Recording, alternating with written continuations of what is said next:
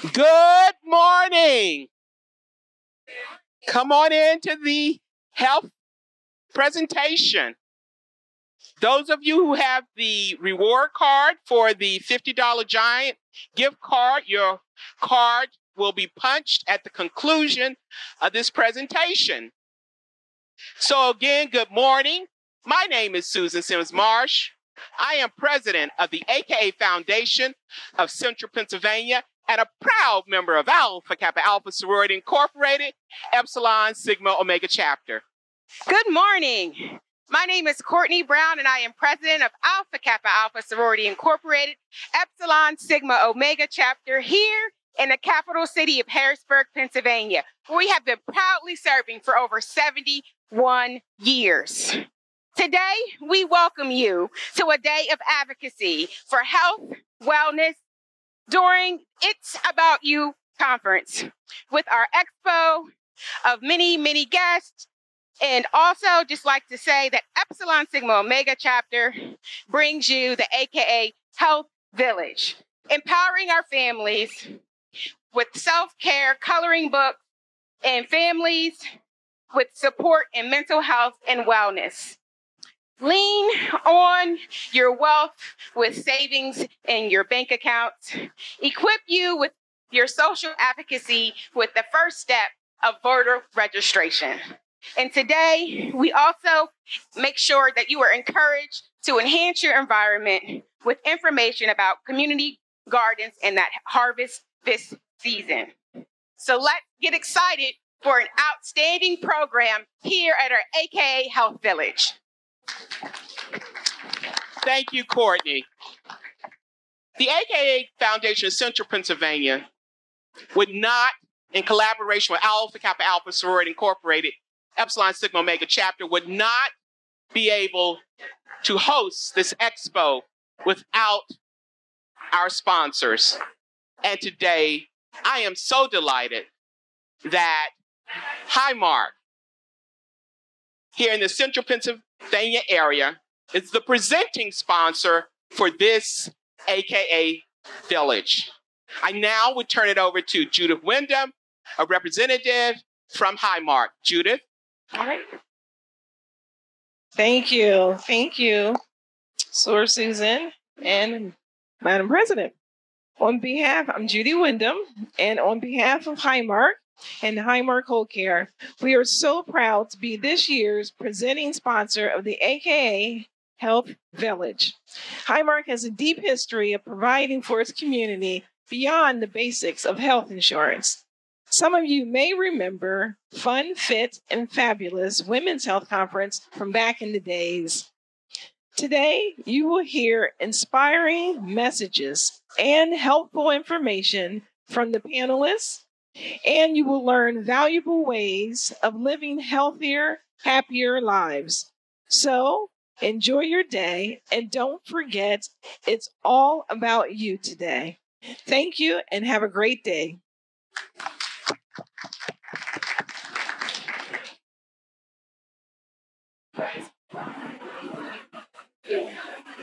The AKA Foundation of Central Pennsylvania and Alpha Kappa Alpha Sorority Incorporated, Epsilon Sigma Omega, is all about bringing along the next generation. If you were with us last year, you had an opportunity to see Grant Fleming, who joined us. He now is a recent graduate from Lincoln University and has plans to attend medical school. And so we're excited that Grant, let's give him a hand, is joining us again. And I will turn it over to Grant for the introductions. Grant? Hi, thank you very much for that. So today we have a great panel of doctors here. On the far left, we have Dr. Karima Fitzgerald. Ms. Fitzgerald specializes in trauma surgery and is board certified in surgical critical care and surgery by the American Board of Surgery. She practices acute care and trauma surgery with UPMC. Dr. Fitzgerald completed her fellowship at Penn State Health Milton S. Hershey Medical Center and her residency at UPMC Pinnacle in medical education at Indiana University School of Medicine. Then to her right, we have Dr. Carlos Cream. Dr. Cream specializes in internal medicine and is board certified by the American Board of Internal Medicine. He practices at UPMC and earned his medical degree at Dartmouth Medical School and completed his residency at Penn State University College of Medicine. Then over here to his right, we have Dr. Jaycie Knight. She's board certified in OB-GYN with over 20 years experience and currently serving as the Associate Chief Medical Officer for Jefferson Health Cherry Hill Hospital.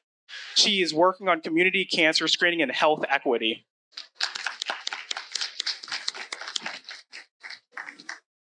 And then we have Dr. Momon-Nelson.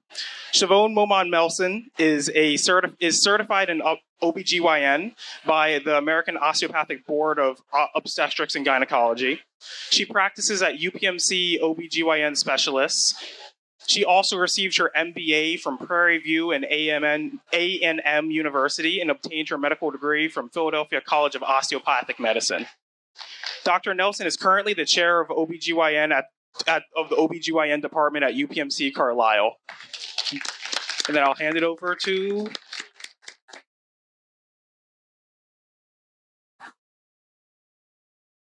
Good morning. Good morning. Oh, that was great. Thank you all for coming this morning. And I also want to thank my colleagues for being able to come out this morning. I will tell you, Dr. Cream has to leave a little bit early because, unfortunately, we work like 7 days a week. So he's taking some time out from working to come over here today. I'm actually going to come down there because if you all have questions, I want to be able to use the microphone so you all can ask your questions. However, this is an opportunity for you to ask whatever you want to ask about with regards to prevention screening, about certain health conditions, if you have something specific or whatever, but this is an opportunity for you all to ask a whole lot of different questions.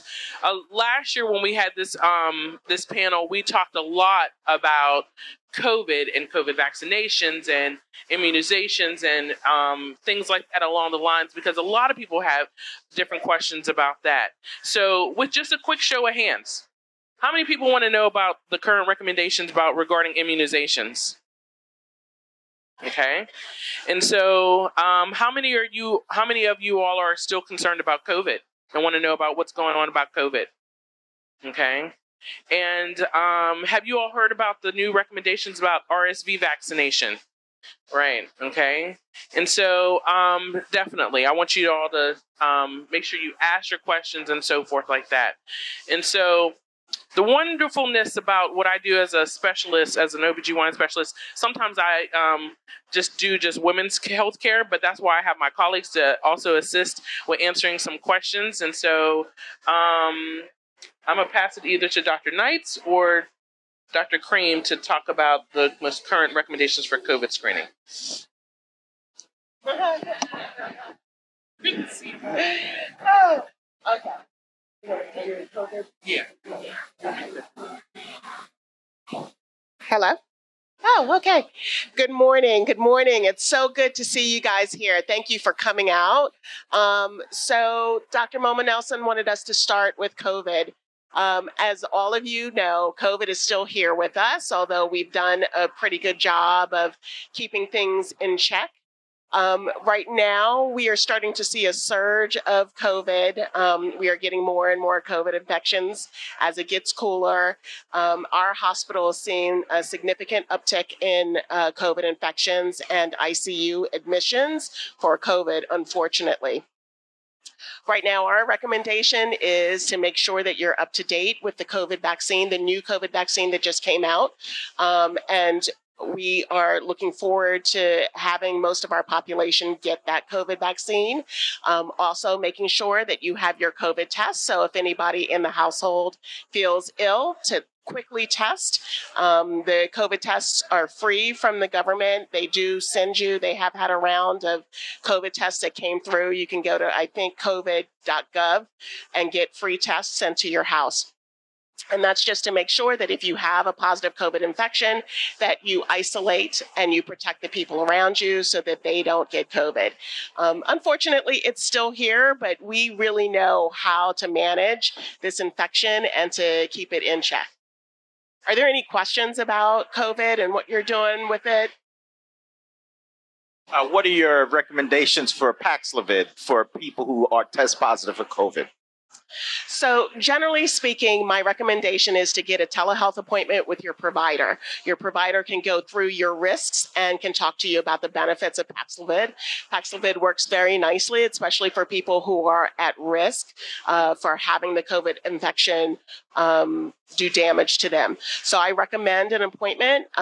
Lots of providers and health insurances are offering telehealth appointments so that you can go over your risks and to see if you are able to get Paxlovid.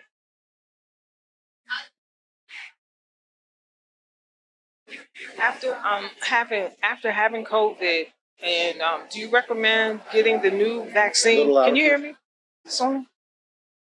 After having COVID, is it recommended to get the new vaccine? Okay, so after having COVID, is it recommended to get the new vaccine? So the general recommendations are that after you have a COVID infection, and please, colleagues, if you have anything else to add, that please add. But after you have a COVID infection, they generally ask you to wait. You can wait a couple of months. I think the recommendation was 90 days, and then get the new vaccine. So one of the things I'll add to that, and maybe everyone should use this microphone, is that COVID is a virus and it's constantly changing. And so that's why the vaccines are being updated, similar to influenza, and why they talk about a yearly recommendation. So viruses are constantly something that depends on our body to exist. A bacteria will exist without us and waiting for us. Viruses we transmit back and forth. Once you get a particular strain, you have immunity against that strain, but it's constantly evolving. That evolution is a slow process normally. And so we call that a drift. A shift is when there's a big change and we're not ready for it, meaning we don't have immunity to that next variant. That's why when you see big variants, they're trying to figure out how closely related they are to the prior variant. The closer it is to the prior variant, the more your immunity from the vaccine you already had or your prior exposure protects you. When it's a big change, that's when more severe disease recurs. I hope that sinks in a little bit. And the more chronically ill you are means the less strength you have, the less reserve you have to fight it off if it's more severe.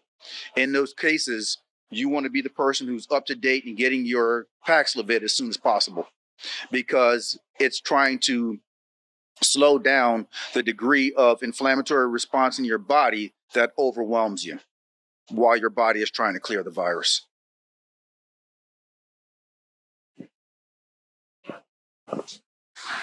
Yeah. Because that was pretty amazing.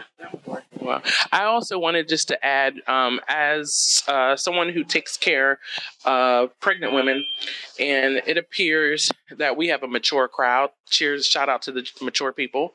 But COVID vaccination is safe for women who are pregnant. You'll hear it on social media and from people who are not healthcare providers that vaccination is not safe, but those things are safe in pregnancy, because the goal is for us to protect the people who are immunocompromised.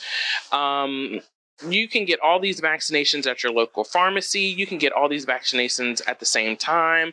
Sometimes I will tell you, people will say that they feel a little ill if they get their flu vaccine and their COVID booster at the same time. However, that's like your body just with an immune response. It doesn't mean that one of these vaccinations made you sick. That's just an immune response that occurs. Next question.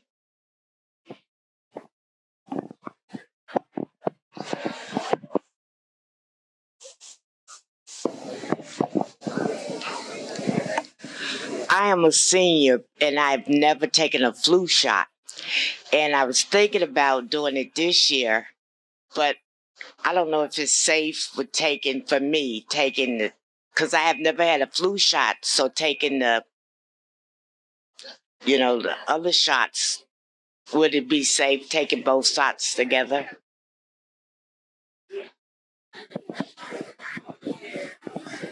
The simple answer is yes. The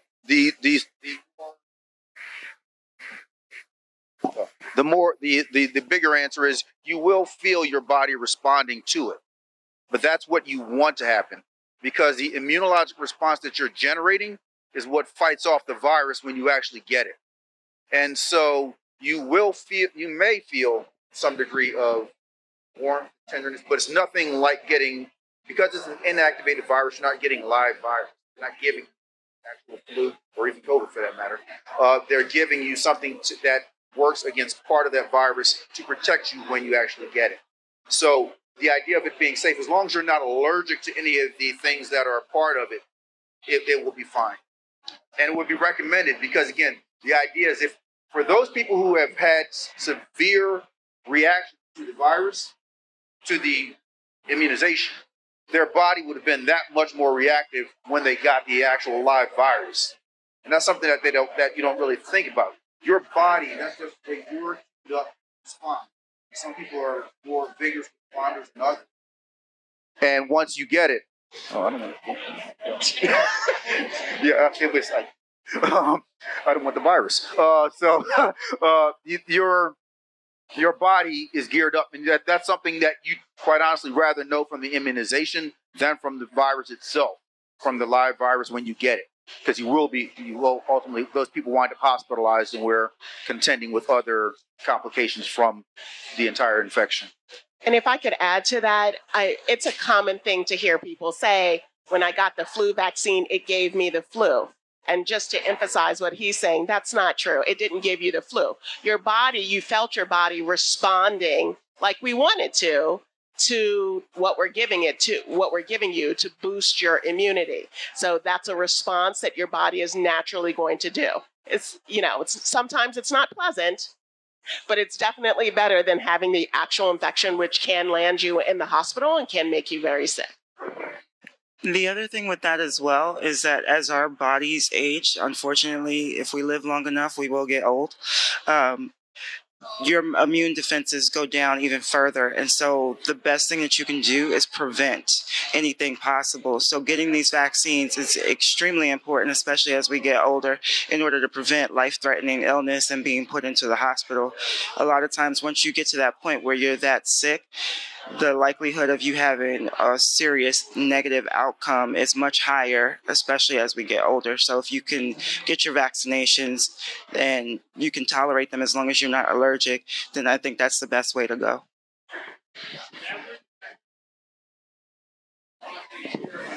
I'm loud, aren't I?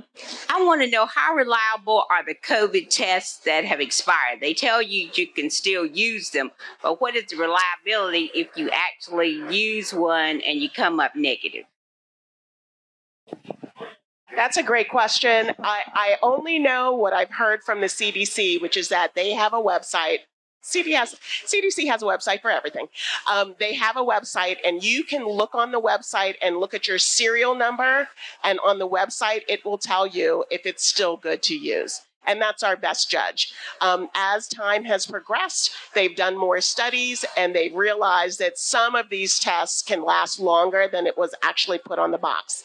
But that's your best test, is to go to the website and compare and see. And why are so many people against the COVID or any vaccine shots? I don't understand the question. Why are so many people against the COVID shot or any vaccines, flu shots? What's the myth about all that? So I think a lot of things have to do with our overall trust of the healthcare process and system. And I think a lot of people, especially since when COVID started, it was unknown. And I think that there was a lot of fear that people had that the vaccine came out so quickly, as if they were preparing for this. And so the natural distrust of the whole healthcare system, I think, is the reason why a lot of people were hesitant to even go forward with it. And even now, even though we're 3+ years into this whole pandemic, people still don't think that the government or the CDC or all these other entities were being forthright in the beginning, and I think that was a big part of why people were so hesitant. It's very similar to things like the Tuskegee experiment and all the other things that have been done that put us at risk for other things, and now we don't trust it. I would agree. I would agree with that completely, and that's what that again. The key word there is fear, and to a degree, there was with the J&J, the Johnson & Johnson vaccine again. Because there was a haste because of the pandemic and it wasn't necessarily planned for, there was a faster process. And while they had to skip some steps of right here, it was called an EUA, emergency use authorization, meaning we had to skip some steps to get this out here to save some more lives than we would have normally. And so there was a healthy distrust, but the idea was that the best intent was still there. The J&J having the increased risk of the strokes and the clots was real. It did happen. And so those are things that people didn't know about and they were worried about. Now we've gotten a lot more data and we know what's happening with these things. And so those things should be alleviated. Now we still have the people who just distrust the government again for historical reasons, which we still have to unearth and address. I actually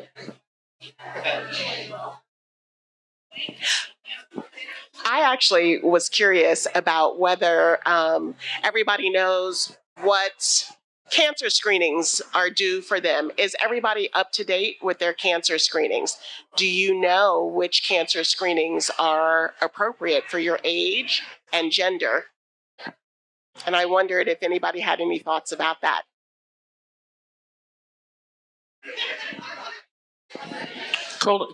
We have a discussion about colonoscopy over here. Colonoscopy is,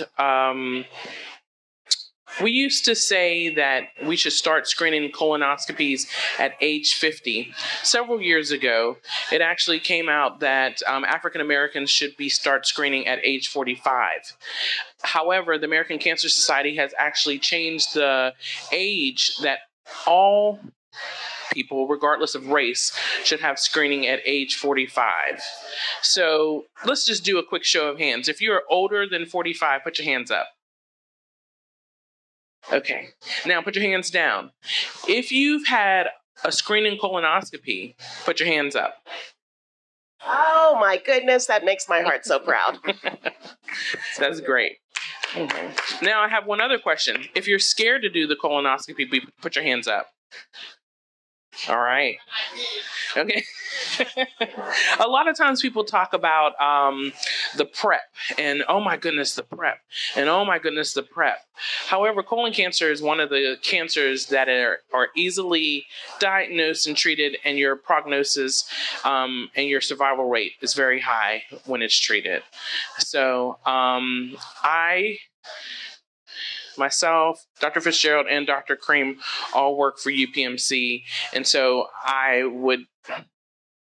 have wonderful colleagues at UPMC that are colorectal surgeons and gastroenterologists. And if you would like a referral or of who I would refer you to, please let me know afterwards. And because I have wonderful colleagues that I refer my patients to. Yes. Cologuard as an option. So funny. That's what I was picking up the mic to say. So I just want to say that if you are super afraid of the colonoscopy and you're just not there yet, you can't get yourself there, your doctor would love for you to get there. But if you just can't get there quite yet, talk to your doctor about Cologuard or a FIT test. There are alternatives. They are not as good as the colonoscopy. Colonoscopy is still the gold standard, but some screening is better than no screening. And so I would love for you to at least speak to your doctor about alternatives. Rather than just saying, I'm not doing that, let's talk about some other ways that we can screen for colon cancer to make sure that we're keeping you safe. I think another thing, too, is that we have to ask ourselves, why are we afraid of this test? What is it that's ingrained in us that tells us that we shouldn't go through with it, or what is it that you're really truly afraid of? Are you afraid of the actual procedure itself? Because I've done a ton of colonoscopies and I can tell you they're not as much fun for the patient or me, but they're necessary and they actually do prevent a lot of long-term issues. But what I have found is that most people are afraid of it because of the stigma associated with where the scope goes. So what is the question that you have, or what is the problem that you face when you think about getting a colonoscopy? Is it the procedure or is it the potential diagnosis? And one more thing to add to that is, and I'll let my colleagues speak more about this, lack of getting this screening early on leads to later detection of the cancer. One of the major health disparities we have is that because we don't do the screening or are not offered the screening in many cases early enough, we find disease at a much later state, which means a much worse outcome. And that's why it's important to get the screening when it's offered and as early as possible, so we can detect things while they're still small enough to be treated. We have a question here. Would you advocate getting genetic testing to rule out, we're talking about colon cancer now, but there are other cancers that affect people. Would genetic testing help to reveal if you're a potential candidate for other pancreatic cancer? So I think more often than not, we don't recommend genetic testing unless there's a family history, a very strong family history of some sort of underlying illness or cancer. I don't think that there's a significant benefit of just doing prophylactic screening unless you do have that family history. Ancestry.com and 23andMe and those offer you the health screening, and they're going to tell you those things as well. Use those with caution, because as again, cancer it may tell you what your DNA looks like, but it does not tell you that you're going to have cancer. It's always a multi-step process to developing cancer. And so when you get that, it causes a lot more anxiety if you don't know what to do with that information. And so genetic testing comes with requirements that you're going to see a geneticist to know what to do with that information before you start trying to Google it and figure it out for yourself what it means and stress yourself out. Dr. Momon-Nelson, I loved your idea about raising the hand. So can we ask about lung cancer? So how many people here are over the age of 50? Okay. And how many people know their risk for lung cancer? Okay, and out of those people who know their risk of lung cancer, how many of those people have been screened for lung cancer? Okay, so just as a reminder, so your risk of lung cancer is significantly increased over the age of 50 with more than 20 years of smoking. If you've been smoking for 20 years, then please talk to your provider about getting a simple screen for lung cancer. It definitely has been shown to catch lung cancers earlier and decrease the chance of dying by 30% for lung cancer.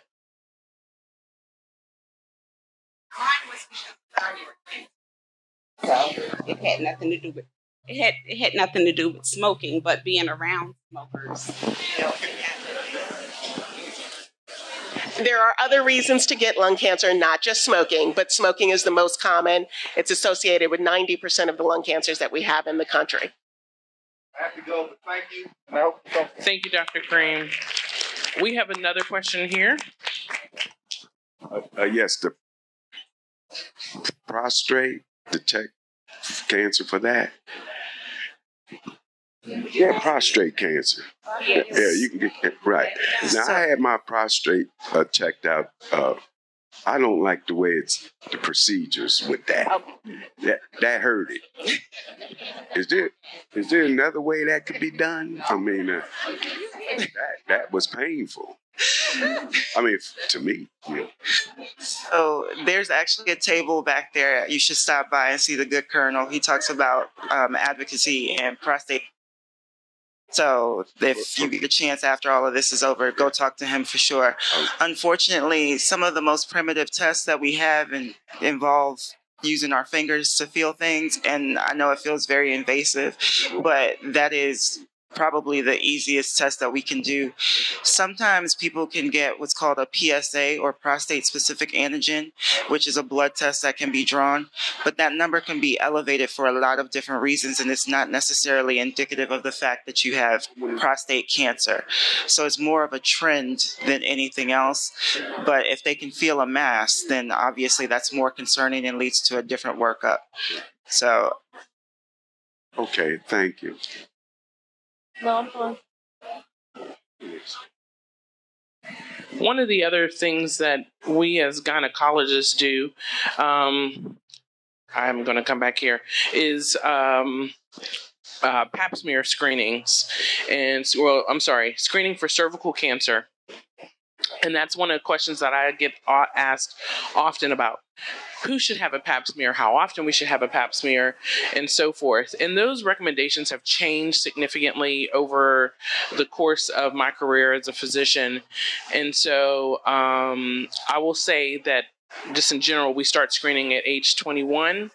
And if you are a mature woman and you are over the age of 65 without risk factors and so forth, and if your gynecologist says that you don't need it, you can stop screening at the age of 65. Or if you've had a hysterectomy for what we say benign reasons, so you had a hysterectomy for not cancer, you don't have to have a screening. But no one likes to see the gynecologist, right? No, we don't. That's not true. My patients love to come and see me, miss. Okay. I don't know what you're doing over here at you at PMC, but my patients love to come for their pap smear. That's the other test that feels a little bit invasive when it's done. However, that's just how we, it's just how we do it.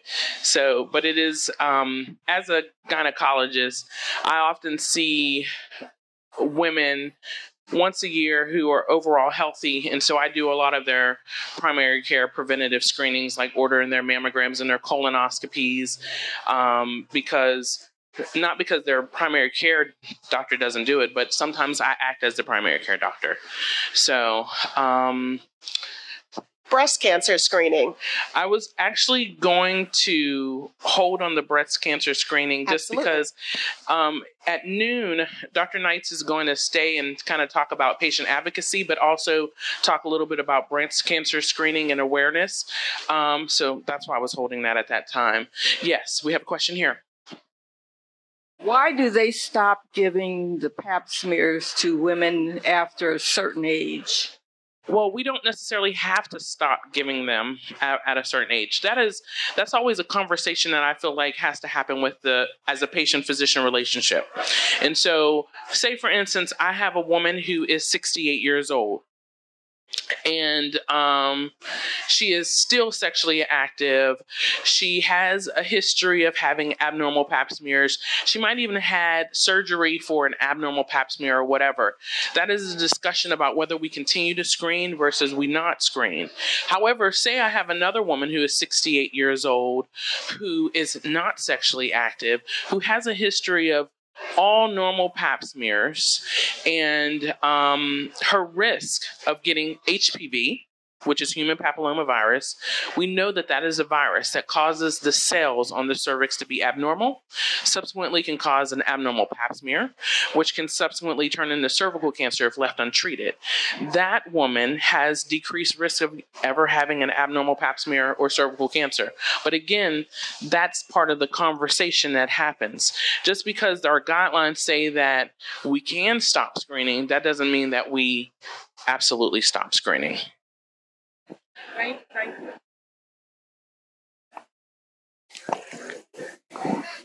I'm not really sure how much time we have, but I want to make sure that side of the room has been really quiet. I feel like I need to come over there to ask some questions over there to see if anybody has any questions on the other side. Oh, thank you. Yes. The phone. I'm gonna be a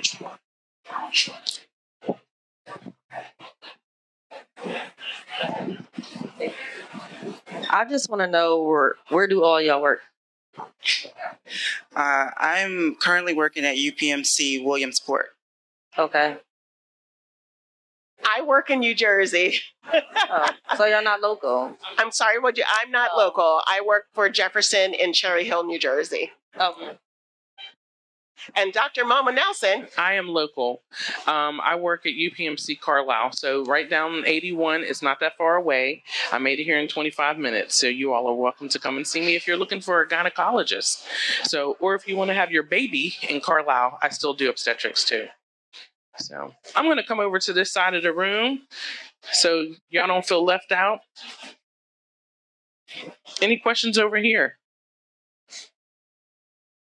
Okay. Oh, we got another question. Hold on.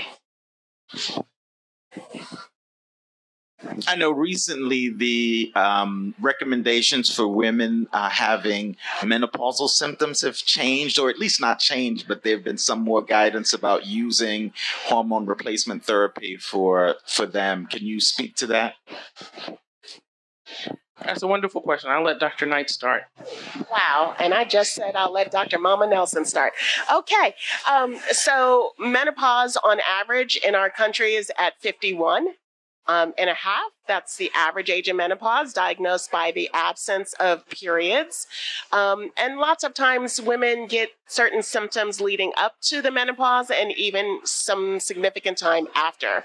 Hot flashes, night sweats, vaginal dryness, decrease in libido, mental fog, general unwell feelings, and then some people don't have any symptoms at all. So there is a wide spectrum of symptomatology. In general, the recommendation is that you be treated for the symptoms that affect your activities of daily living, and you be treated with the smallest amount for the shortest amount of time. And that's a conversation that you need to have with your physician, because your physician will know your medical history, know your family history, know your risks, and can have a robust discussion with you about what is optional for you, what can be done. But the first thing I would say to the ladies who are having those symptoms is that please go see your provider. There are plenty of things in this day and time that can help you with your symptoms. You don't have to suffer. You don't have to suffer. We have a question over here. It's me again. Yes. How long does menopause last? The symptoms? Yeah. Because technically, once you stop having your period, you are menopausal, and that lasts for the rest of your life. For the symptoms, some people, the symptoms stop within 12 months. Some people, it stops within 5 years. Some people have it What's the as earliest their bestie. that someone could go through it? I'm sorry? What's the earliest you can go through menopause? It really depends on your family history. Some people go in their 40s, some people go in their 50s, some people go in their 60s. I'm just wondering, come on. The National American Menopausal Society recently had a meeting, and they talked about how women of color actually have menopausal symptoms starting as early as age 43. So the menopausal symptoms, like Dr. Knight was talking about, could be the hot flashes, night sweats, the brain fog, the insomnia, but those symptoms can last for 10 or plus years. But once you hit menopause, and again, we define menopause as no bleeding for 1 whole year, those symptoms might last for a really long time. And can I mention that men also have some of these symptoms as they age? They can get mental fog. They can get a decrease in libido.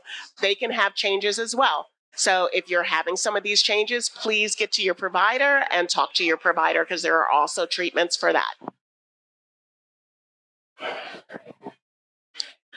And I think in summary, you and your provider, it's so important to have a relationship with your provider so that as things come up, as we age, different things come up, that you can have an open conversation with your provider to talk about what you're at risk for, to talk about what you should be treated for, what you should be looking for, all of those things. That comes with a good relationship with your provider.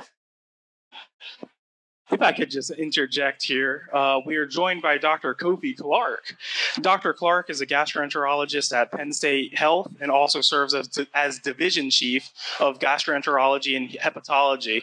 His primary clinical and research interests are in the care of patients with IBD, inflammatory bowel disease, and celiac disease. In addition, he treats patients with acute gastrointestinal conditions and offers screening for colon cancer. He graduated from the University of Ghana Medical School and completed his residency in gastroenterology and hepatology at Royal College of Physicians in London and internal medicine at Western Pennsylvania Hospital. Dr. Clarke? Thank you for the kind words of introduction. Sorry I was running a few minutes late. I was hiding in the back there, hanging out with the ladies. So I'm here to join you. Thank you. Pleasure to meet you. So I think one of the things that I'm sure we're going to talk about a lot more later on today is the fact that communication with your provider is extremely important. I know that a lot of times there are things that people are embarrassed about or don't know how to ask or bring up, but the relationship that you have with your providers, your primary care, whatever specialist that you see is extremely important, because that's the only way that they'll be able to actually help you and diagnose things if you tell them everything that's going on. If you don't give us the cues, we don't necessarily know what exactly to look for or what you're concerned about. I think that's a great point. Absolutely great point. You have to be honest with your provider. You have to have the relationship and be honest, because they cannot lead you in the right direction if you're withholding major information.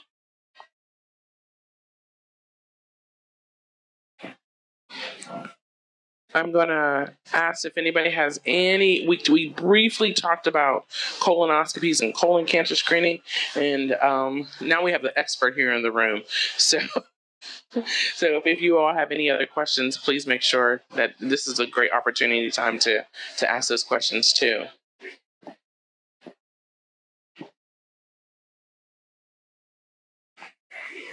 One other thing that, as we talk about preventative care, we don't have any specialists here, but I think dental health is really important. And so, and again, as a gynecologist, but who focuses on a lot of primary care health for women, I always talk about the importance of good dental hygiene.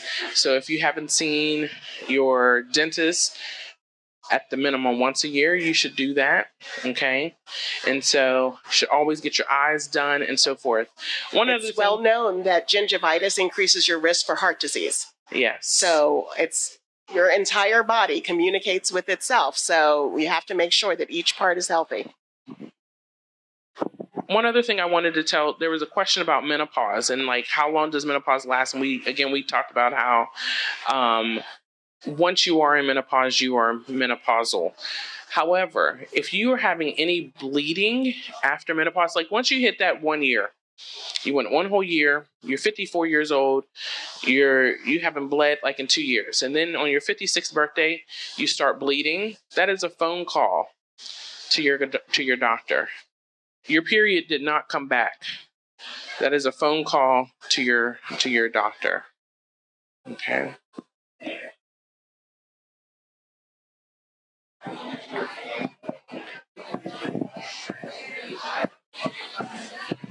Hi, just a random GI question. What's the difference between celiac disease and, say, like a gluten sensitivity?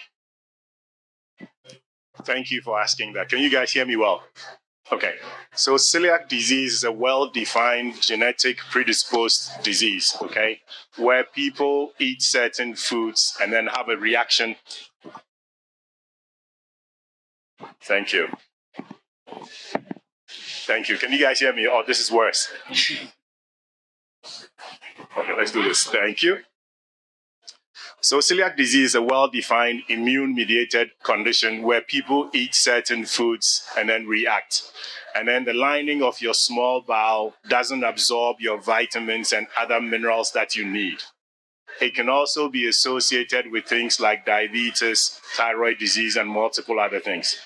On the other hand, being sensitive, it's fairly loosely defined. So if I give you a bowl of food, pasta, rice, or whatever it is, and you react, it is much more difficult to tell which ingredient of the food that's coming from. If you feel you have a reaction towards certain foods, I think you need to see a specialist who would put you through a systematic way of eliminating what you might be allergic to. So if you don't have celiac disease, it's probably not in your interest to eliminate gluten-containing foods, because non-gluten containing foods or gluten-free foods are not fortified enough with the regular vitamins that we need.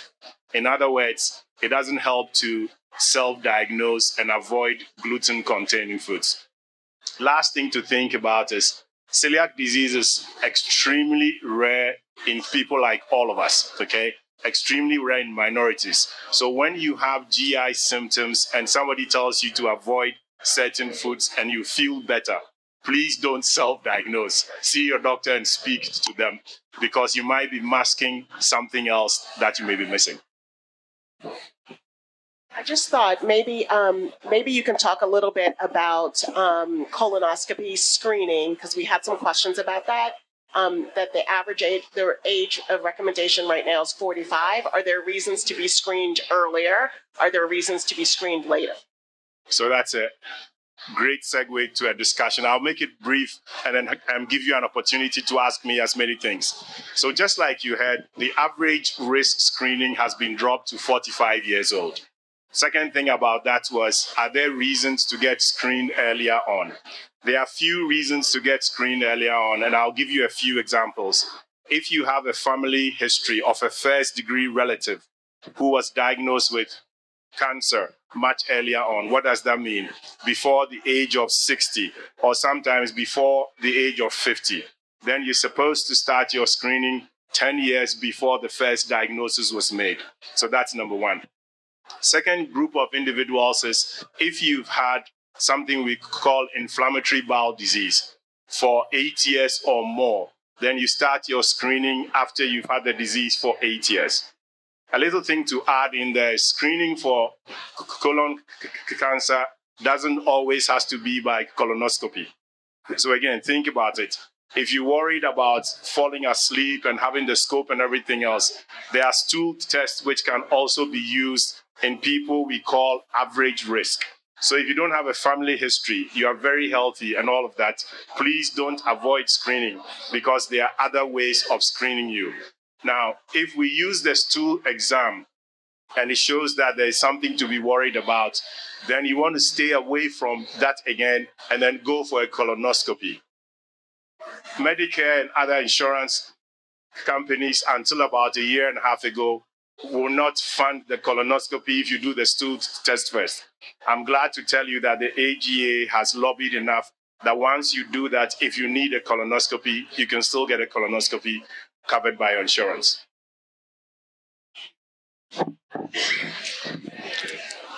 Any other questions that we have?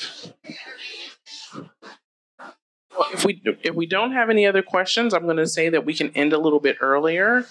We do have other different segments that are happening later today. I encourage you all to please see all the tables over on the other side. I know that there's going to be some Zumba and some other things out in the lobby to get everybody moving and so forth. And on behalf of the AKA Foundation of Central Pennsylvania and Epsilon Sigma Omega, I appreciate you all for coming.